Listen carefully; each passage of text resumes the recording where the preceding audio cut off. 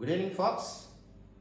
Here I am again in front of you with 5 words which are not frequently used. As I told you earlier, these are not very fancy words, rare words, only not frequently used.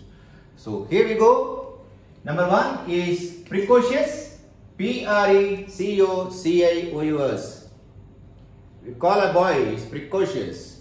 That particular student is precocious. That means the boy or a girl or a person is more intelligent or more matured mentally than a person of the same age group.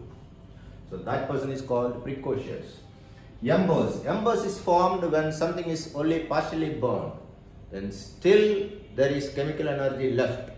Whether it is firewood or a coal, the balance, leftover balance, that is called embers. E-M-B-R-S.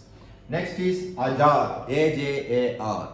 The door is ajar. That means the door is only partially closed. The door is only half closed. Next word is agape. A-G-A-P-E. We look at something with wonder, with half of the mouth open. Such wonderful, stunning things we see, we stand there agape. The girl stood there agape with wonder.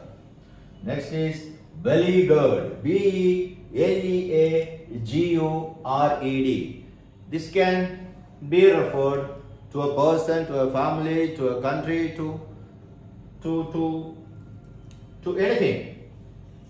Say, when surrounded by especially armed forces, we refer to countries like what we have seen recently in Afghanistan. So we can say that country is in a beleaguered situation. That person is in a beleaguered situation. The family is in a beleaguered situation.